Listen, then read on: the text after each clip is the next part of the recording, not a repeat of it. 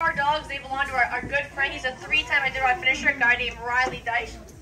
But we'll go over there and meet those guys after we're in here. And you guys can probably notice Fable, she's harnessed up, ready to go for a run, like kicking and ski point as well. But if we come to a hill or a mountain, like for example, part of the IDITAROD race, it does go up and over the Alaskan mountain range.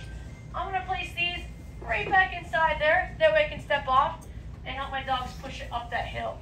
Now running, walking, hill climbing, it can get a little bit interesting for us out there because these are the boots that we wear. Kind of like a Lady Gaga, Gene Simmons design or something.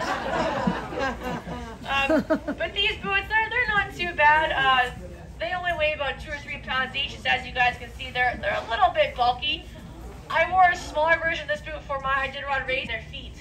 What happens though is as my dogs are running, their feet will heat up and start to sweat.